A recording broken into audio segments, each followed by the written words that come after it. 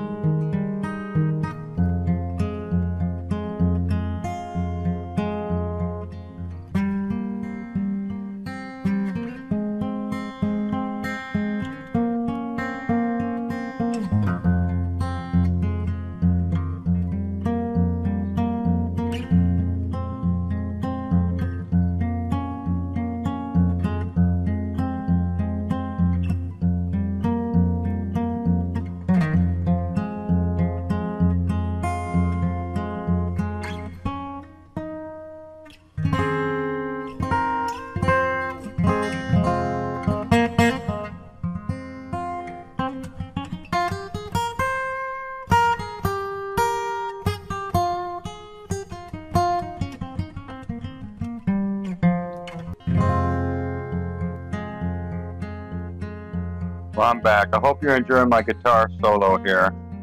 I just showed you a bunch of clips, nothing real fancy, pretty amazing. Now I'm going to show it to you time-lapsed, slow-mo animated with some filters. And so just for your enjoyment this morning, don't mix the next show. I'm going to show you some planets. I know you guys like planets. Here we go. Slow-mo. Filtered sci-fi looking.